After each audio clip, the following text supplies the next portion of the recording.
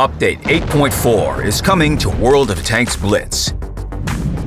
It will introduce a Polish heavy tank branch, new legendary camos, 3 tanks featuring improved graphics, and more. Now, let's get into the details. The Polish heavy tank branch starts off with the maneuverable 40 TP Heavy at Tier 6. At Tier 7, there's the fast-firing 45 TP Heavy. At Tier 8, you'll find the powerful 53 TP Lewandowskiego. The sturdy and mobile 50 TP Tyszkiewicz awaits you at Tier 9. The crown jewel of the branch is the 60 TP Lewandowskiego with a formidable gun and high damage per shot. These poles come with special consumables and provisions. Faworki and Zurich will increase crew mastery by 3 and 10% respectively.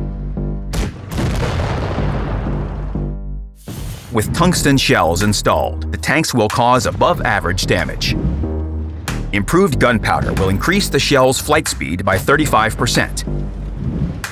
Gear oil and improved gear oil will improve the tank's engine power and speed. Learn more about the Polish heavy tank branch, provisions, and consumables from a special video. This update also balances out the profitability of researchable Tier 1 to 6 vehicles. Some tanks will earn more credits, while others will earn less. This will ensure a more uniform speed of vehicle research. New legendary camos will be added to the game.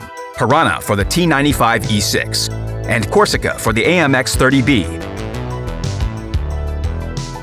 The T57 Heavy, EMIL 1951, and M2 Light, along with their tireless and Viking legendary camos, will receive improved graphics.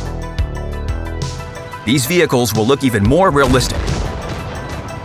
Scuffs will appear on their armor. Over the course of the battle, they will get covered in dirt, sand, or snow. It will now be possible to view camos right from your storage. And finally, an announcement. The main esports event of the year, Blitz Cup 2021, takes place in November.